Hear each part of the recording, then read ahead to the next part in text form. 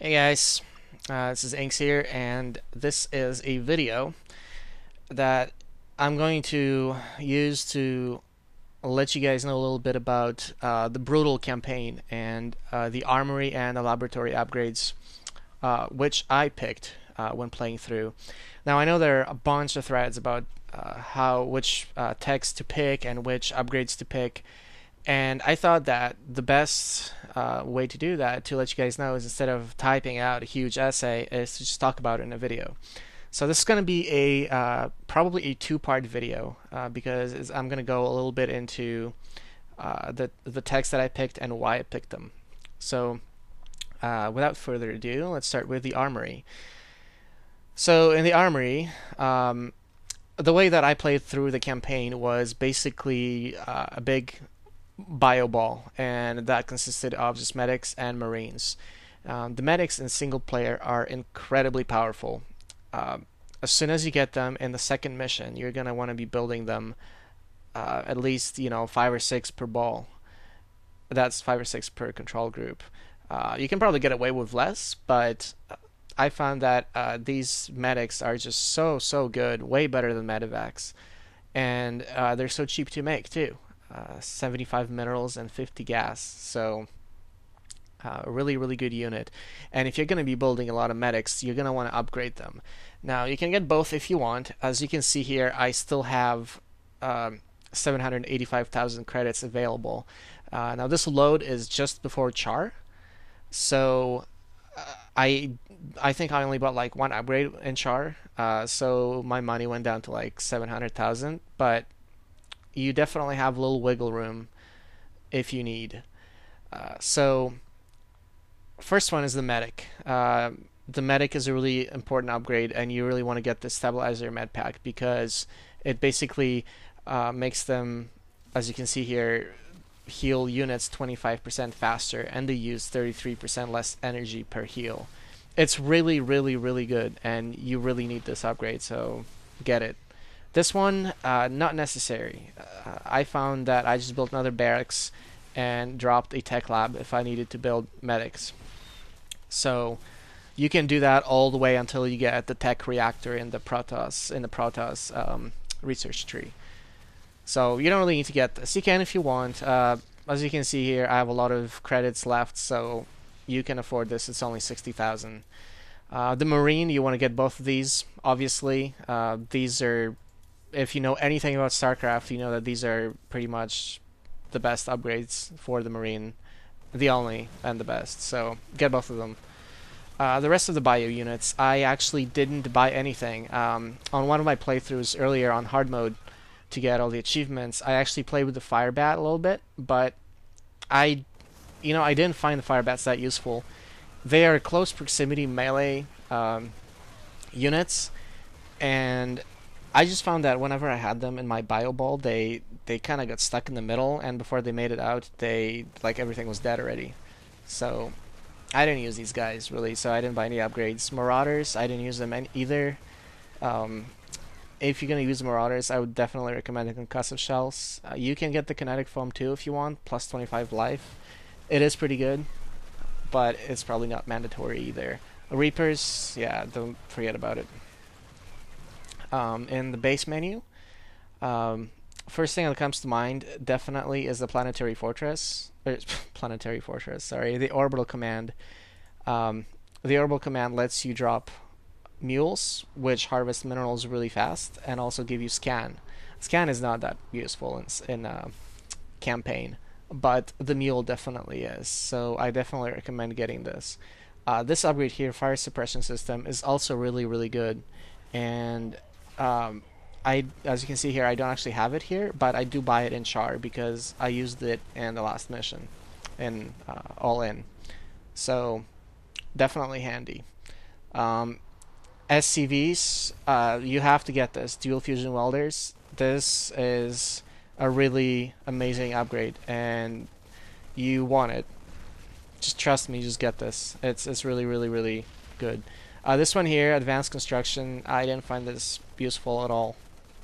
I rarely pull SCVs off the mineral line to build something really fast. Like, you're never really in a hurry, so this isn't really that good.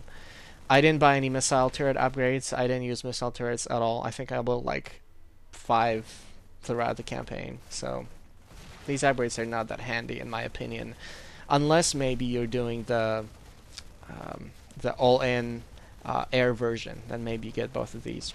For bunker, I've got both of these. Get this one first. It's really really good. Um, I'm not exactly sure this if this upgrade comes stock in multiplayer, but here you have to buy it as an upgrade. I know that when you put units in a bunker in multiplayer, you automatically get +1 range, but here, you might have to buy this. I'm not exactly sure. If this is +1 on top of the +1 that you already get, then this is pretty good. Uh, Neo Steel Bunker, I got this too, but I got this later on.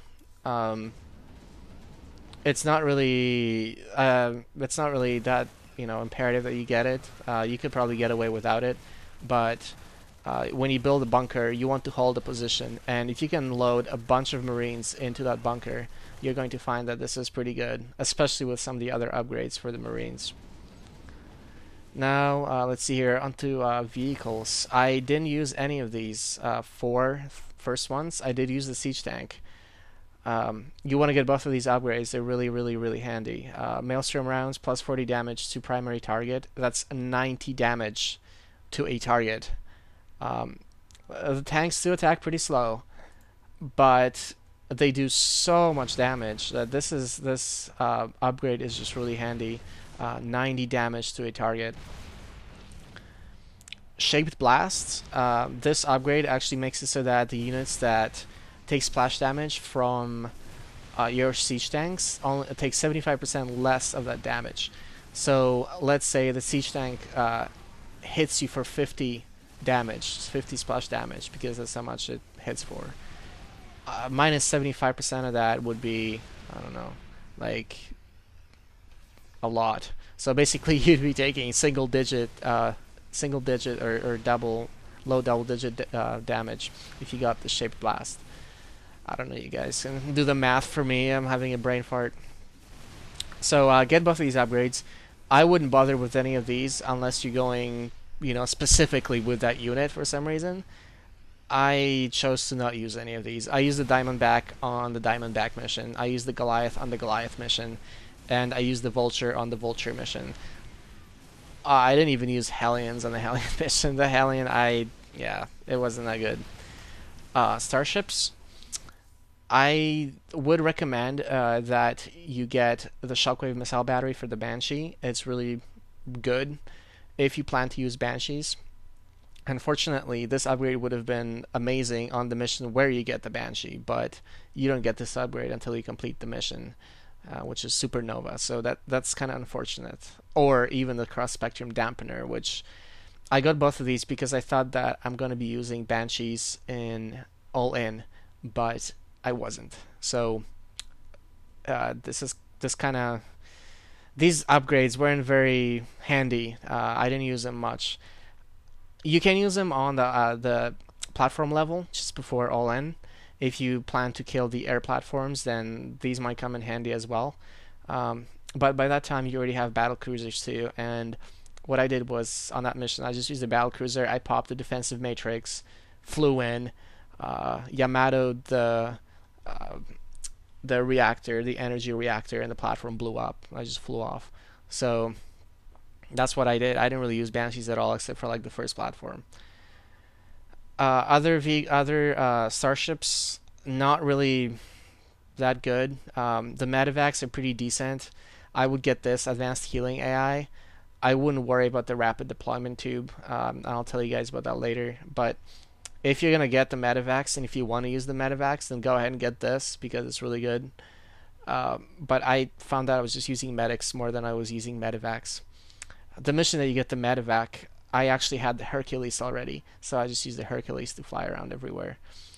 The Vikings and the Wraiths are such a poor unit. The only time I used the Wraiths was actually on Engine of Destruction, which was a really hard mission for me for some reason. And These upgrades would have been actually really good on that mission, but I didn't use the rates at all in any other mission. So these upgrades are useless.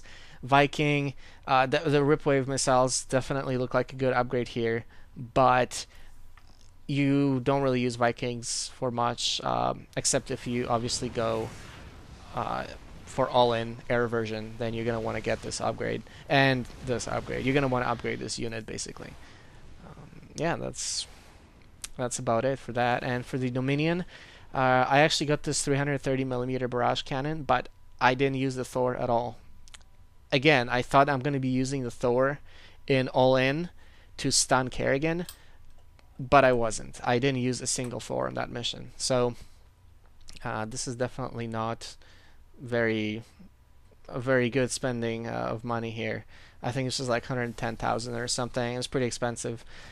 And this upgrade here, if you plan to use Thors on Kerrigan, this upgrade is actually pretty useless because Kerrigan will basically you can't